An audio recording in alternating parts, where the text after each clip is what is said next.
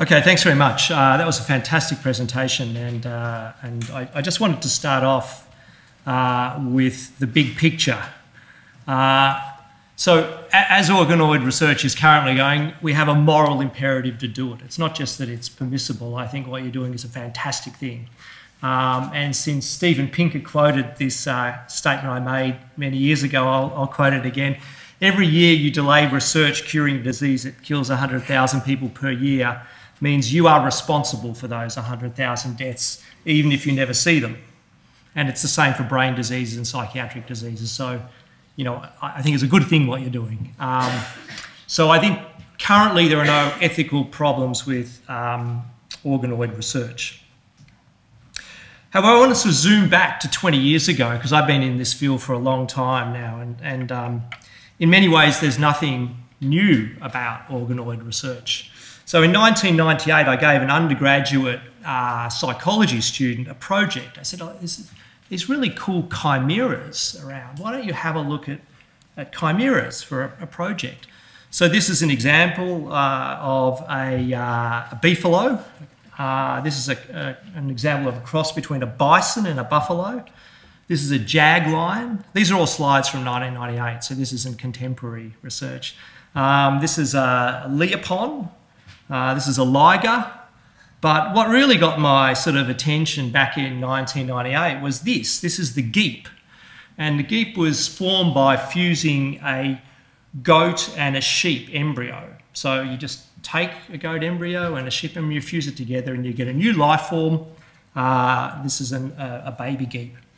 So it seemed to me at that time possible that you could actually create human, non-human chimeras. So what was science fiction seemed to me, in principle, wouldn't be difficult to fuse a chimp embryo and a human embryo. So I gave this to the student to sort of look at this range of things. And eventually she produced the project and we wrote a paper, and we were just after Francoise Baylis produced a paper on the ethics of chimeras in about 2000.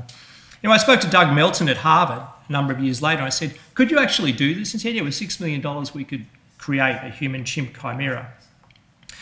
So chimeras are an example of a novel life form of which we're not certain of its moral status. So organoids are essentially an organisation of neurons, but a novel kind of life form. But it's really the tip of an iceberg of creating non-human, human chimeras, gastroloids, which I'll talk about, synthetic embryos, neural computing, brain nets, or artificial intelligence. The question with all of these novel entities are whether they could be conscious and what level of consciousness they have and what their moral status would be. So we've heard, I won't go through the science because we've had a wonderful display of it. But I think at this point it's clear that the level of development of organoids, there's no possibility of consciousness or moral issues. But if you were to grow organoids to a further stage of development, it may be the case that they become conscious. And indeed, Christoph Koch, or Koch, I'm not sure how you pronounce his name, is quoted as himself saying, because it doesn't have an eye and an ear, it's very unclear what it's going to be conscious of. But in principle, this thing will experience something. When you have these cortical organoids and it gets big and complex enough in its electrical activity, we have to start thinking, is this thing in pain? And to sort of compare this to another debate, many people were very enthusiastic when Adrian Owen found flickers of consciousness in people thought to be in a vegetative state. But a number of us said it could actually be a living hell to be in a minimally conscious state. And likewise, it could be in a living hell, to be a living hell having no sensory input and no motor output. So you mentioned the children who have been deprived of sensory input and the horrible lives that they have. I guess we don't really know what it would be like to be an advanced organoid without sensory or motor input. It may be extremely unpleasant. And I think this is what Koch is getting at. The idea of a fully developed human brain and an eye appeared in Roald Dahl's story, William and Mary, where a controlling husband has his brain stored in a vat with just an eye, and his wife performs a whole series of actions like smoking and drinking alcohol that he hates constantly in front of him. And again, it's meant to depict a kind of living hell. The key philosophical questions around all of these entities, organoids, human, non-human chimeras, are two. First of all, what is of moral significance? What makes moral status? And does that entity have that level of consciousness to confer moral status? So this is Adrian Owen, and it's worth noting that researchers working in the field have argued that cerebral organoids couldn't learn or think in the absence of input and output. But however, as people like Koch have suggested, that may not settle the moral question. This is a slide of another non-human animal. The ethical question is no less difficult. The ethical significance of consciousness and other properties in the cerebral organoid would presumably track their ethical significance in other familiar contexts. But there's no philosophical consensus about whether mere sentience is enough to confer moral status, or self-consciousness, or rational activity, or capacity for moral agency. So again, this is research which you've already seen. This involved introducing organoids into a mouse brain, and some people have called this process moral humanisation. As Madeline was saying, in the case of chimeras, as I'll come to, it would be possible today to create a pig-human chimera with a partly pig, partly human brain. And we're often told when this research is being done that we needn't worry because the human neurons won't fully express themselves. This will essentially be a pig.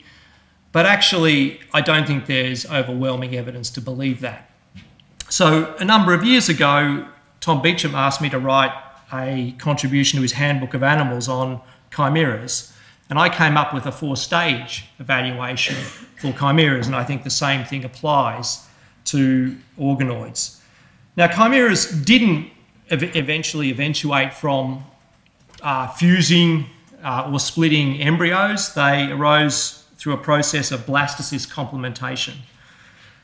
So many of you will be familiar with this, but you take, say, a pig embryo and you knock out the cell line that is going to contribute to, say, the liver. You introduce human embryonic stem cells into that pig embryo. A chimera is formed, a pig-human chimera, except the liver itself is human. That liver could, in principle, be extracted for liver transplantation. But the brain is going to be chimeric. And we simply don't know what the capacities of that brain are going to be. These are not actual chimeras, these are mock-ups. But what was science fiction now is happening, at least with the pig. So the first stage is to decide, and we can talk about chimeras or organoids or genetically modified animals or gastroloids. These are all examples of what you might call genetically modified animals. The first stage in an ethical evaluation is to decide what the correct standard of moral status is. And this, of course, is something that we haven't been able to decide in non-human animals. Is species membership relevant? Is mere sentience relevant? Or is higher cortical functioning relevant? So the first task before we proceed with advanced organoid research or developing pig-human chimeras is to decide what's the bar at which we owe that creature concern and respect for its interests. And the second problem is an epistemological problem of deciding whether that new entity crosses that threshold. Now, one of the ways of doing that is inferring from structure to function. But as you go up to higher animals, such as the pig-human chimera, it may well be we have to evaluate behaviour before we can evaluate its moral status. It may be you require social environments to fully bring out the capacities of that animal. So one point that I want to make is as we move further along, before we start to experiment on novel entities, we need to perform investigations, scientific investigations, to identify whether that entity has crossed the threshold of moral status. And treatment ought to be according to the level of moral status. Now, in the case of the organoids we've been discussing, the little organoids in the jar, these are clearly at a stage prior to a fetus that could be aborted through a social abortion. So when I last looked at it, consciousness begins in the fetus at around 20 weeks gestation. So prior to 20 weeks, the fetus isn't conscious. Now, these organoids are a long way away from a 20-week fetal brain. So if you're to apply a consistent standard to how we treat other human beings, provided the research was done followed by destruction, it could be done until an organoid developed with a level of complexity to a 20-week fetus, ethically. Of course, in the UK, we have a 14-day rule, which we can talk about afterwards. But ethically, I think the principle that we ought to apply that applies to the social practice of abortion. In many cases, it won't be clear what level of consciousness there is and what actually it's like to be a human, non-human chimera or an advanced organoid. And there I think we ought to err on the side of generosity to accord the highest level of moral status that might be consistent with that novel entity. But again, in the case of current organoid research, it couldn't be any more than a rudimentary embryo or very early human fetus, nothing like a 20-week fetus. So at this point, I don't see any ethical issues in organoid research.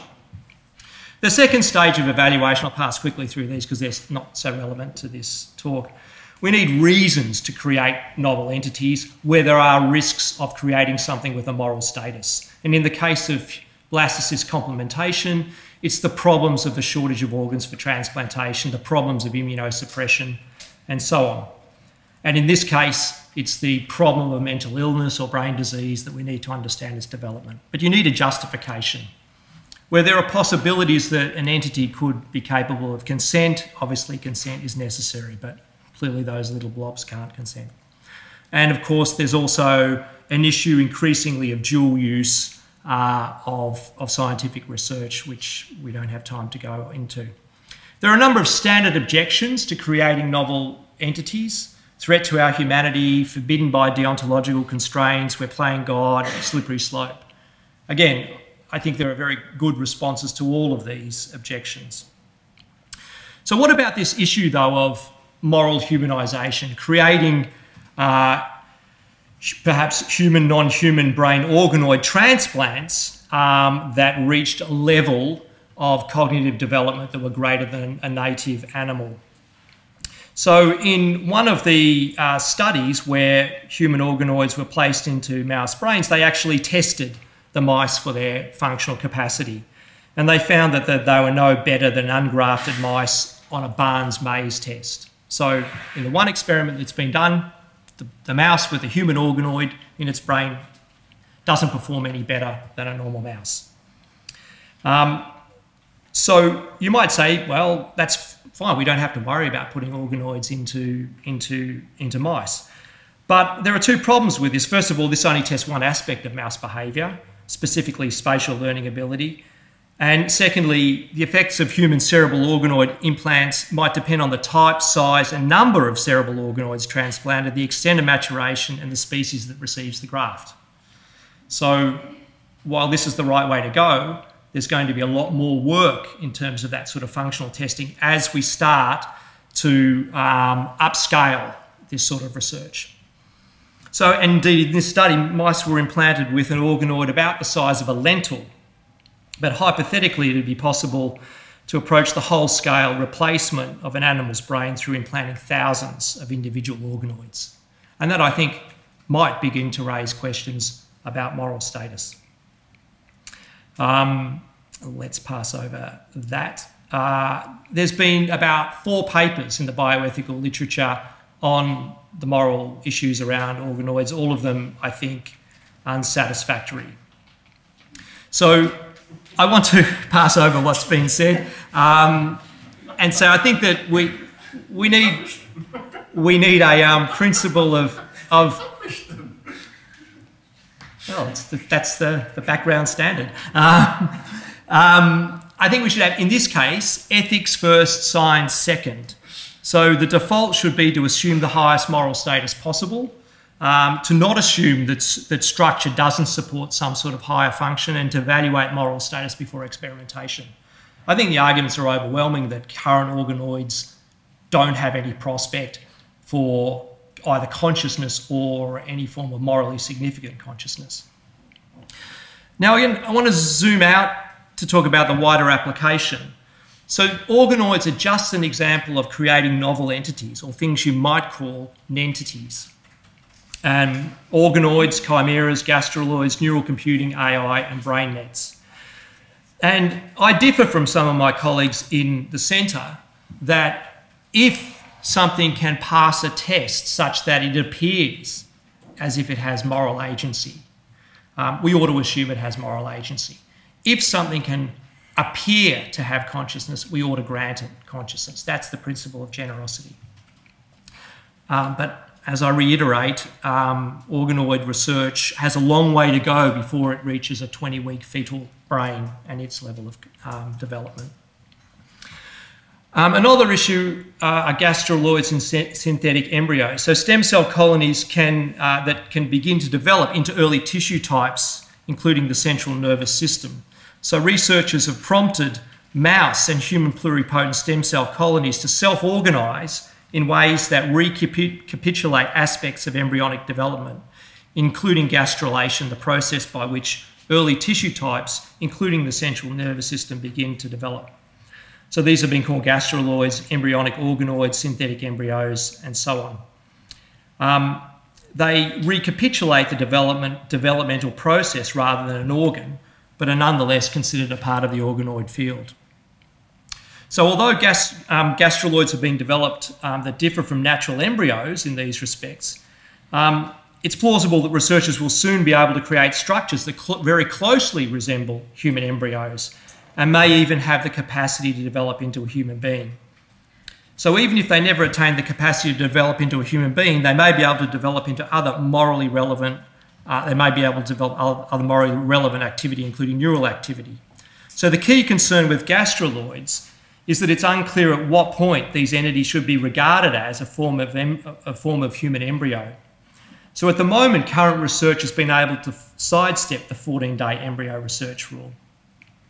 But plausibly, insofar as gastroloids are functionally akin to human embryos, whatever restrictions are meant to apply to embryos ought to apply to them. But nonetheless, this raises the issue of what is morally significant. The 14-day rule was a compromise to allow embryo research to occur. It's the point at which the primitive streak, the very beginning of the nervous system, emerges. There's no possibility of consciousness at that point. It's also the point at which twinning supposedly is no longer possible. Neither of these points are particularly morally significant. So if you want to ask what is of moral significance, ask when does our life end in a morally significant way?